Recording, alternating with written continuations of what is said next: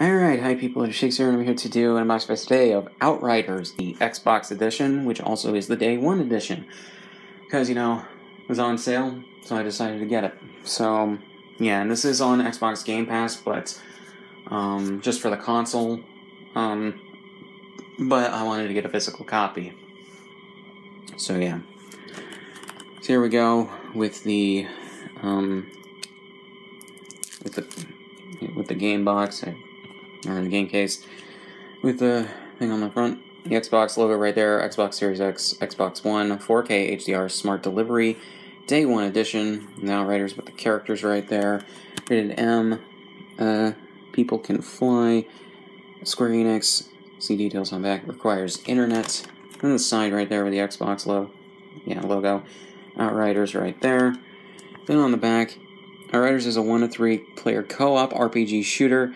Become an outrider, a pioneer from a forgotten past, reborn with devastating powers. Revered and feared, you are the last hope for humanity's survival. No turning back. Characters right there. Define your playstyle, 4 classes with unique powers, skill trees, and countless gun gear. I thought it was just going to be countless gun. That would have been funny. And mod combinations. Got some screenshots right there.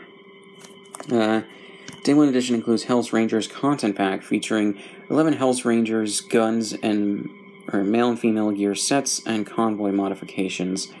Unreal Engine right there, Square Enix, People Can Fly, which I think is the development studio. Optimized for Series X, Smart Delivery, 4K, and all of that.